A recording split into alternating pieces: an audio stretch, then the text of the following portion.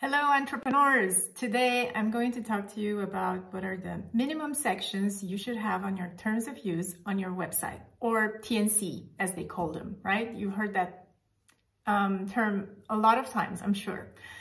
So I'm Olivia Marcu-Iordanescu. I'm a lawyer and I help online entrepreneurs streamline their legal processes so they can grow their business. And today I'm going to talk to you about what you should have on your website in the terms of service section. First of all, you should have a description of the parties, who you are, your registered state, the name of your company, but also who the clients are. And you should also have a description of the subject matter, like what are the services that you are offering? And what do they consist of? How do you offer them? What are the means through which you're offering them? Are you offering them through a platform? Are they pre-recorded or live? Whatever materials you are including with those services. So that kind of stuff. Thirdly, you should have a description of your rights and obligations. And here you should include also things like personal data protection and privacy.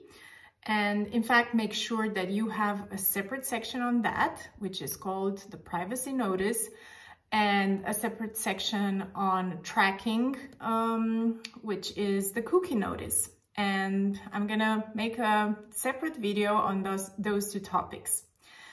Okay, fourth, you should also have a section about your clients' rights and obligations, including things like intellectual property rights. What are they allowed and what are they not allowed to do with the contents of your web page, but also with the services and what you are delivering to them.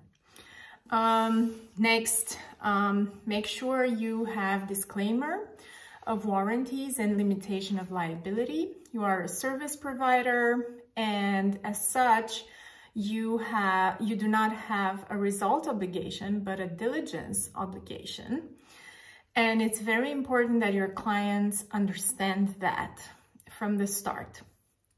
Of course, make sure you provide for the applicable law and the jurisdiction, and also for a contact and a complaints procedure in your terms of service. The people need to know how to get a hold of you and, you know, what happens in case something doesn't go the way they want it to. And last but not least, make sure to inform them what is the latest version of your terms of service, like when was it last updated.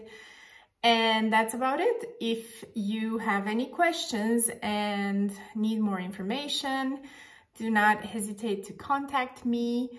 I will drop the link below where you can reach me. Thank you. Bye.